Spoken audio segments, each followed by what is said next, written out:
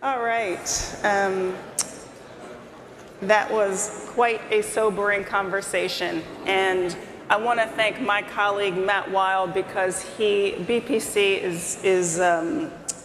we are really fortunate to have such an election expert at our organization.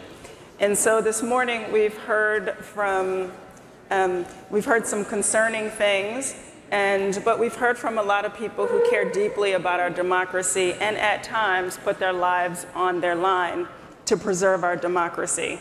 And for me, I know it reminds me of what is great about America and what is the best of America.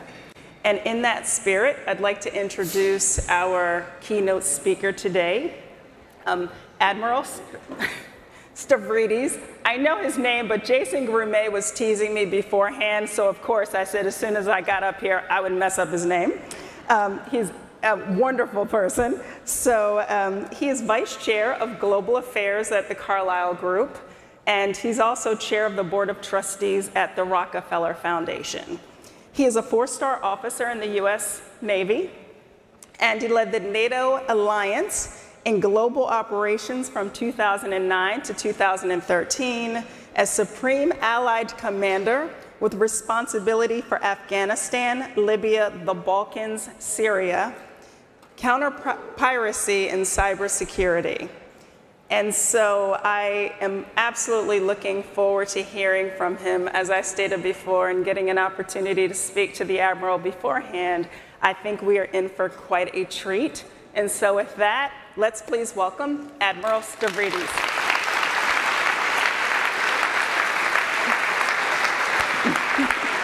Thank you. Oh, thank you. Thank you. That's very kind. Thank you. Thank you very much. Thank you. Thank you. Very kind. Very kind. So kind. Well, first, Kelly, thank you for a wonderful introduction. You pronounced my name perfectly. And what I want to do in a moment is talk about some of our challenges here. But I want to begin with just a point. When people hear that biography and, you know, Supreme Allied Commander, then they actually see me. And they typically have two thoughts. One is, boy, I thought you'd be taller. And the other one is, you know, Stavridis, if you're really that cool, why were you not a Navy fighter pilot? Because I wasn't. I drove ships.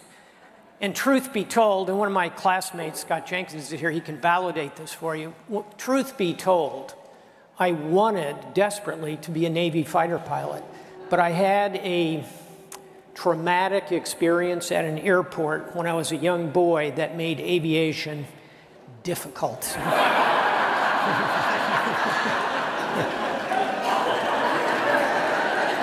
Okay, I had hair then too. Here's what I'm going to do, and I'm going to do it in 30 minutes so that we can get to a real convention event, which is talking and engaging and bringing a conversation alive. That's what conventions do. But what I would like to do in this keynote is, like that sailor, kind of scan the horizon for a moment of our challenges. And I entitled this talk, The Dark Forest. It's an allusion to Dante's Divine Comedy. The first volume is, of course, the Inferno.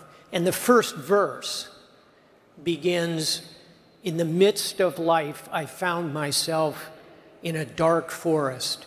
The path to escape was not clear. Folks, we have found our way to that dark forest. And I think the question before us is, how do we find the path out of this forest? And we need to do it because our internal divisions are quite extraordinary and worrisome. And I put up here two logos, MSNBC and Fox News. And I'm talking to you wherever you are on that spectrum. If you get up in the morning watching Morning Joe and you wrap it up with Rachel Maddow at night, or you start on the white couch over at Fox and you finish up with Sean Hannity. Wherever you are on that spectrum, you ought to be concerned about the plummeting nature of our discourse with each other. That is the dark forest. And the real challenge is that the world is not going to wait while we figure it out. COVID, a withdrawal from Afghanistan, Vladimir Putin rattling the saber of nuclear weapons. This ought to worry us deeply, and we ought to think, how are we perceived abroad? Does Putin see us coherently standing together? I don't think he does. I think that was part of his miscalculation in invading Ukraine. How about this world? Cyber and cybersecurity. It knows no borders, but it has become part of the battleground between us. We also have a significant strategic competitor in China. We must avoid stumbling into conflict with China. How are we perceived in Beijing? What does President Xi think about our internal divisions? Iran, moving apace toward a nuclear weapon, and Kim Jong-un, who already has them. There's a lot of challenge out there. The world is not waiting for us to solve these problems. In addition, there's chaos. I've talked for a moment about nation states. This was the Pentagon on 9/11. Seems like ancient history. That small red circle was my office. I watched the airplane, glimpsed it, I should say, as it struck the Pentagon. It brought home to me the fact, the irony of the fact, that wherever you are, you can think you are very safe. Here I was on a bright September morning, a newly selected one-star Rear Admiral in the Pentagon. I'm on the safest place in the world. I'm surrounded by concrete walls. I'm guarded by the strongest military on earth. I'm in the capital of the richest country on the planet. Was I safe that day? No.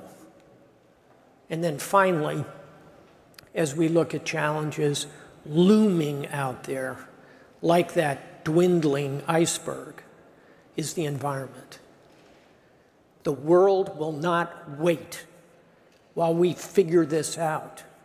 We are going to have to find ways to think through these problems and challenges. So if I brought you this far, you're probably like me. You're concerned, and you're asking, well, what do you think, Admiral? What can we do to find a path out of this dark forest? What are the tools we need? You know, that could range from pretty manual things to just a chainsaw to get us out of this. It's not that simple. But I want to take just a couple of moments and give you some practical thoughts about the tools we can use to help ourselves in this moment. We should begin by understanding the world today is deeply more complex than our previous leaders have had to deal with. As this implies, it's moving at speed every moment. It's utterly transparent, and it is completely interconnected. It is a very dangerous landscape. So what should we do? We should start by taking stock of some good news.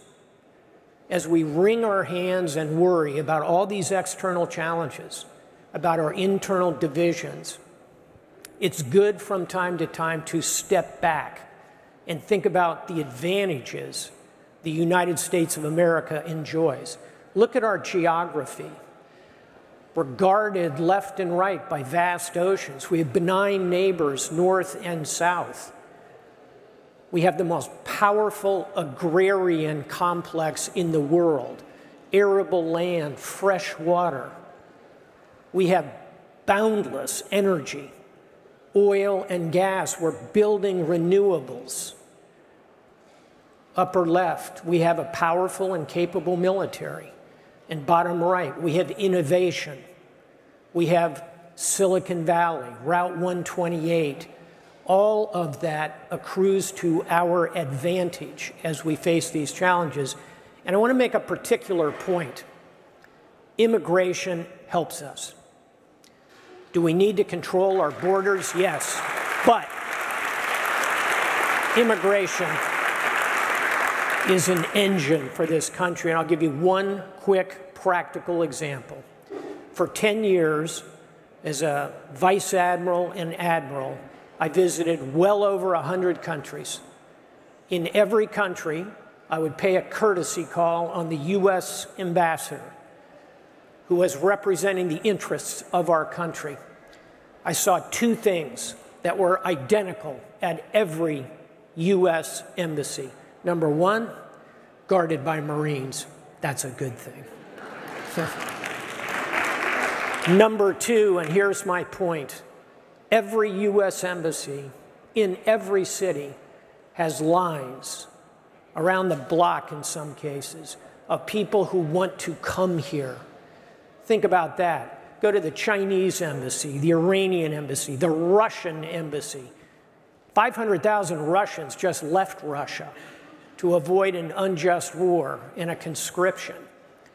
We have lines around the block of people who want to come and be part of us. That's an extraordinary advantage. We ought to leverage that. We ought to think about it. We ought to celebrate it. That is part of how we find our way out.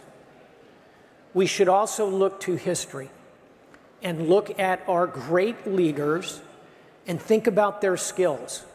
Think about FDR, elected to the presidency 4 times, struck down by polio in his late 30s in the prime of life. He had to rebuild himself. Enormous resilience, a master strategist. He created the term, we used it a moment ago, of the fireside chat. He captivated and comforted the nation in the Great Depression, in the Second World War, using the most primitive form of mass communication, the radio. And he also was a master of detail. Let me give you an example. If you were lucky enough to go to a dinner at the White House with FDR, occasionally after dinner, he would pull out a map of the United States and he'd give you a pencil. And it'd say, draw a line across the United States, anywhere you want, from San Francisco to Philadelphia, or San Diego, California to Bangor, Maine. Just draw a line. So you would dutifully draw this line, and FDR would then walk down that line, and he wouldn't tell you, the state capital, the governor of the state. Any US president could do that, I think.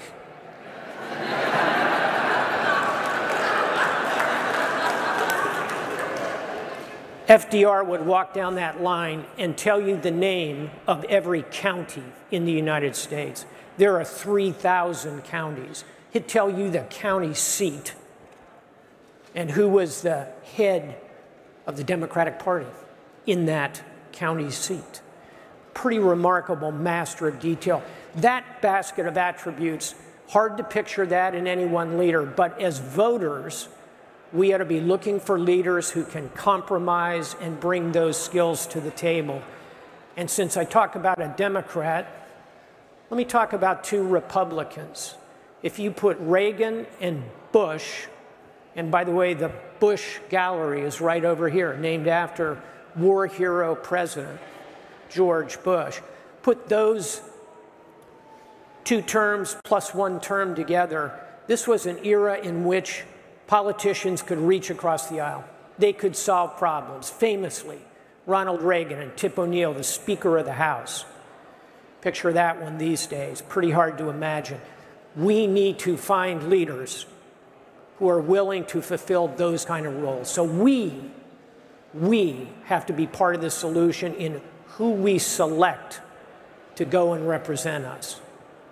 What else can we do? We can listen better to each other.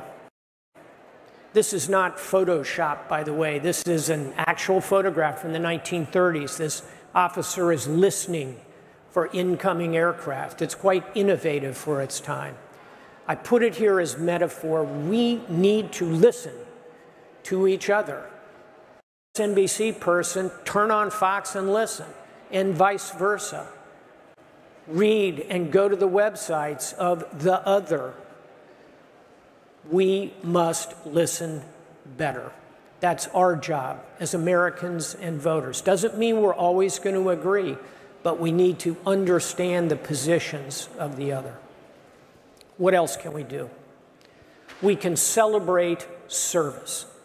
And people say to me all the time, and I appreciate it, and every veteran does, thank you for your service. But here's my point. There are so many ways to serve this country. Certainly our military. How about our diplomats, our CIA officers, our Peace Corps volunteers, our Department of Homeland Security, Border Patrol? How about our police, our firefighters, our nurses on the front lines of COVID for 2 years? My daughter's a nurse practitioner. The work she has done, extraordinary. How about our teachers? You know what? Wait for it. Starting salary of an American teacher in my home state, Florida, in the Panhandle, starting salary, $36,000 a year. You think she's serving the country? Boy, I do. Give it up for teachers.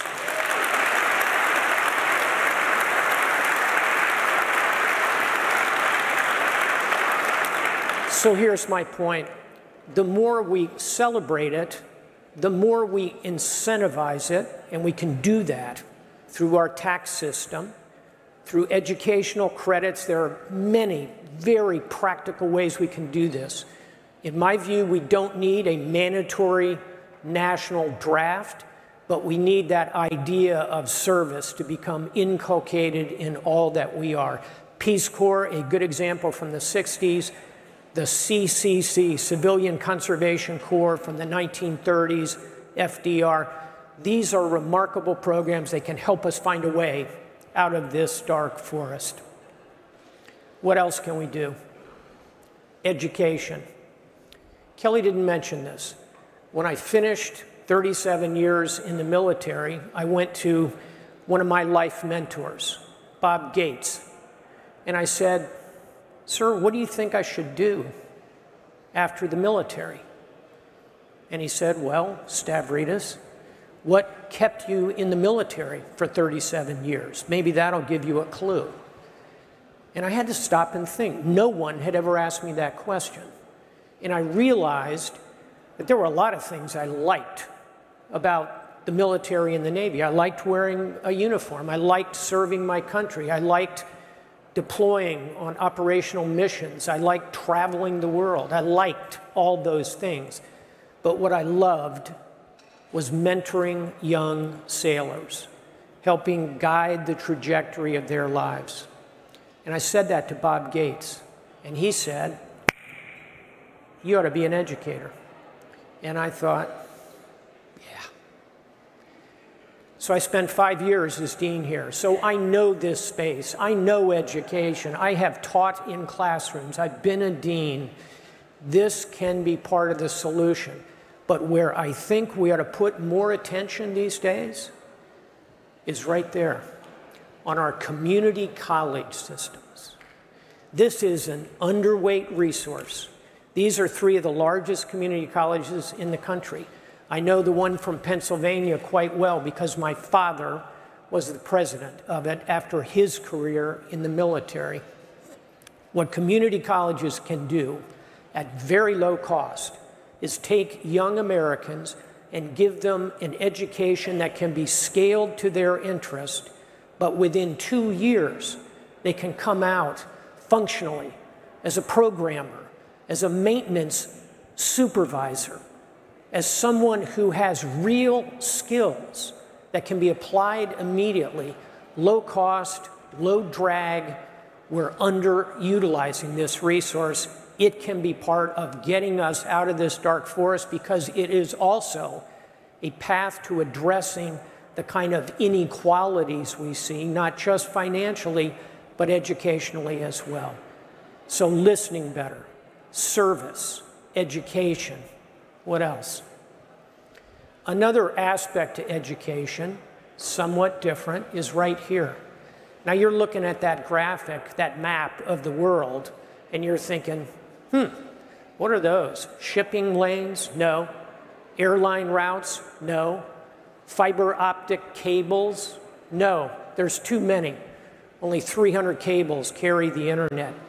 That's the world according to Facebook. The brighter the white, the higher the concentration of Facebook users. Here's why I put it there, along with that cell phone, also known as a supercomputer that everybody in this room is carrying around. In today's world, everyone can access everything, and yet we do not educate, particularly the youngest among us, to understand what they are seeing. When you pick up that cell phone, that supercomputer, you can communicate point to point anywhere in the world. You can listen to any symphony ever recorded. You can watch any film ever made. You can access all the world's knowledge. But you can also swim in a river of pornography. These are powerful and dangerous devices, and do you know the average age at which we place one in the hand of a child in this country? It's 10.5 years old. And typically we do that with very little guidance, very little restraint, and very little education. All of that education needs to be part of how we find our way out of this dark forest. What else can we do? We can innovate.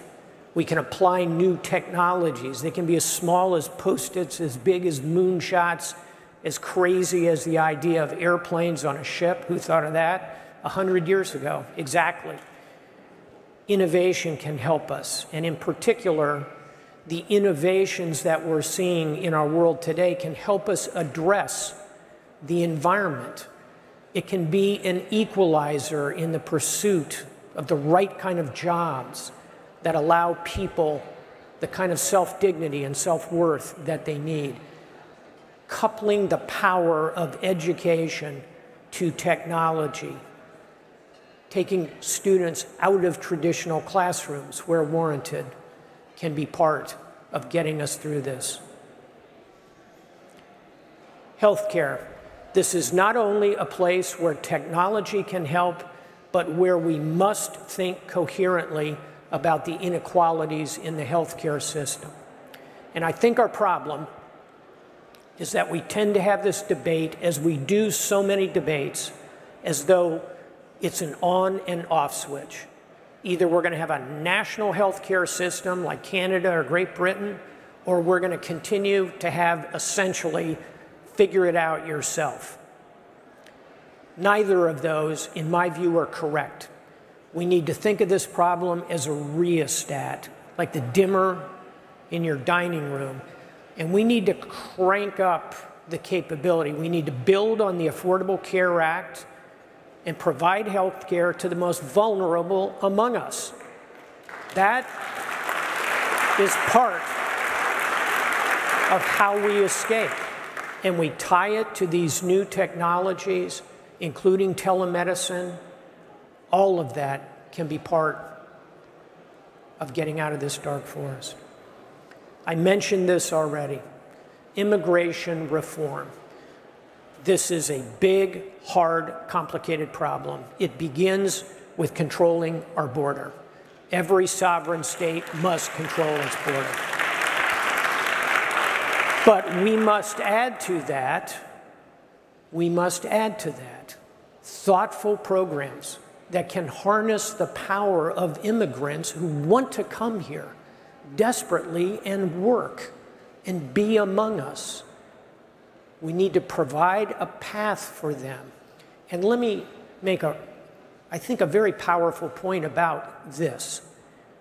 Think about the vast majority of those who make it to our borders.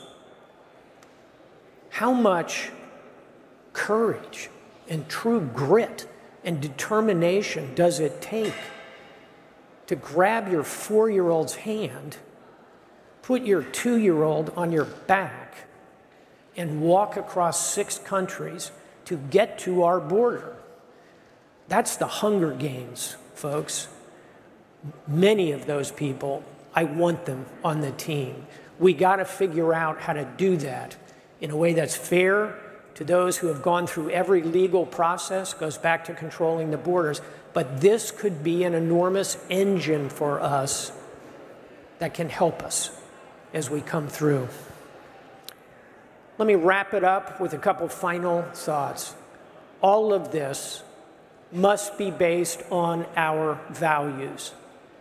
And if you haven't stopped for a moment and thought about our values, it's worth doing, especially on this sacred ground, where those who went before us thought about democracy, liberty, freedom of speech, freedom of the press, gender equality, racial equality. Look, we have executed those values imperfectly, admittedly, but they are the right values. They come to us, many from the ancient Greeks, from the East, the philosophy of the Buddha. They drop through the Enlightenment. That's the young Voltaire up there. They come to us through our founding fathers. We see them in heroic leaders like Angela Merkel or Volodymyr Zelensky. Those values matter. And we need to communicate those values to ourselves and to the world. And when I say this, people sometimes say, oh, Admiral, you're right. You know, it's a war of ideas. No. It's a marketplace of ideas. Our ideas can compete in that marketplace, but we need to strategically communicate those. That, too, is part of departing this dark forest. How fast do we need to go? Fast. But let me make a point using the physiognomy of the fastest thing on Earth. That's a cheetah. It can go from 0 to 60 miles an hour in 3 seconds. And it's built for speed, right? Take a look at it. It's perfect. If you're building something for speed through evolution or creation, take your pick, you would give it this body. That head is shaped like an axe. It cuts through the air. No drag. It's got powerful front legs, huge ribs to process all that oxygen, big back legs. Whoops. Wait a minute. Take a look at that thing. Fastest thing on Earth. Why does it have a huge tail? Look at the size of the tail compared to the legs. I mean, why doesn't a cheetah have no tail, no drag? Or maybe like a little decorative bunny tail back there? Why? Well, the engineers in the crowd will know that the cheetah, when it accelerates and then tries to turn, if it didn't have that big tail to balance it by going in the other direction, it would just go tumbling into the dark forest. So the point is, yes, we need to go fast, but we must keep the system in balance. Okay, I'm Greek-American, Stavridis, so I'm required to have a Greek myth in every presentation. There's Sisyphus. We must be resilient. Our leaders must be resilient. And the boulder rolls down. Whoever you are, wherever you are, if you're the most powerful person on earth, the President of the United States, the boulder will roll down. It rolled down on George Bush, 9/11. It rolled down on Barack Obama, the Great Recession. It rolled down on Donald Trump, 2 impeachments. It is rolling down on Joe Biden. Inflation spiking, a war in Ukraine. The boulder rolls down. The measure of anybody is not whether the boulder never crushes you. The measure is, do you get up, put your shoulder behind it, and continue? That is what we need. Last picture, last image. This is a photograph taken a few years ago of migrants. This particular group is standing on the edge of the Red Sea, and they're prosaically, in this picture, raising their cell phones, trying to get a better cell signal. But metaphorically, what is happening in this picture? This is a picture of hope. They are hoping to get a better cell signal, but they're hoping to get to the next step of their journey. They're reaching for the light. It's a picture of hope. One of my great mentors, in addition to Bob Gates, was General Colin Powell. And I'd encourage you to Google General Powell's 13 rules, the 13 rules of General Powell, Colin Powell, that helped him, an immigrant here in the United States, son of immigrants in New York City, that helped General Powell. Of those 13 rules, 4 of them deal with hope and optimism. It will look better in the morning. Hope is a force multiplier. It can be done. Read those 13 rules. Picture of hope. So very last thought, and if you remember nothing else from our time together here at the Unconvention, if you remember nothing else from our talk, remember this quote. I'm going to quote Napoleon. I love to quote Napoleon for possibly obvious reasons. Yeah, life is hard and short people have to stick together. Napoleon, who knew a great deal about leadership, Napoleon said, "A leader is a dealer in hope." A leader is a dealer in hope. Not in fear, not in chaos, not in anger. Those are the kind of leaders we need. Be that kind of leader yourself, wherever you are, to whomever you are speaking. Be optimistic about this extraordinary country. Thank you very much. Pleasure being with you. Thank you. Thank you. Thank you. Thank you. Very kind. Thank you. Thank you so much. Thanks, Kelly.